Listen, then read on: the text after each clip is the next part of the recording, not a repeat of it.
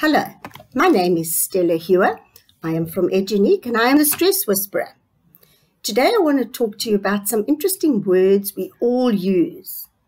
And these words can be red flags, highlighting something could be wrong, perhaps with our motivation. What are these words? The word must. I must do something. I should do something. I have to do something.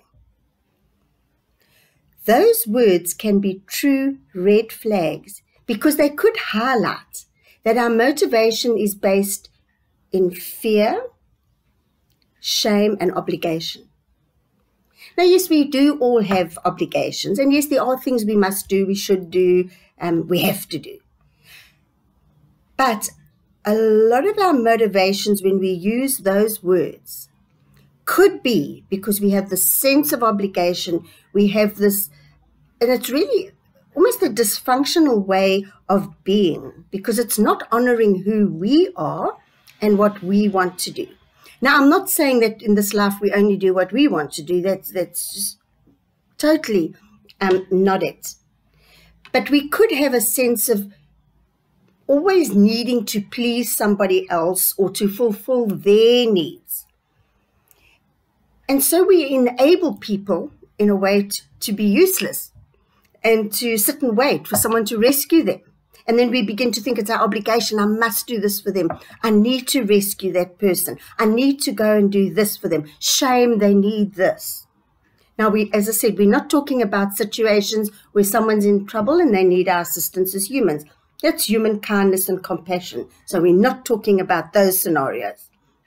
We're talking about when everything within us is resisting, but we feel like I must go and do something. And it's really not what we want to do.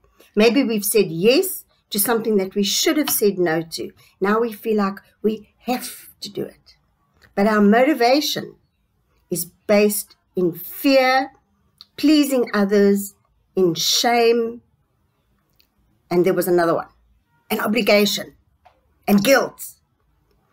And those things are highly detrimental to our emotional well-being.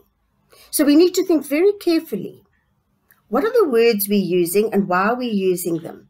Are we doing this out of choice because we love someone and because there's a genuine need that we need to do something?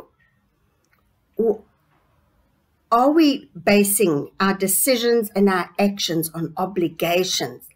Because those things take huge emotional energy.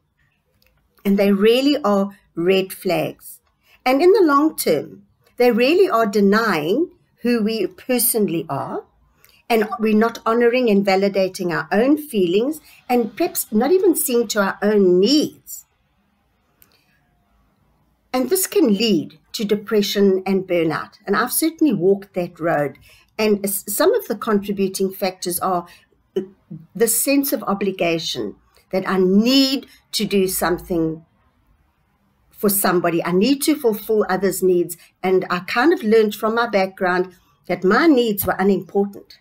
My needs were selfish. And I've had to learn the hard way that it's my job to get back in my own skin and to honor my own feelings. And that my needs are as important as someone else's needs. And that it's not selfish to look after myself and to not be driven by the sense of guilt and obligation. So I think that's a lot of food for thought. And I hope that you enjoy thinking about that.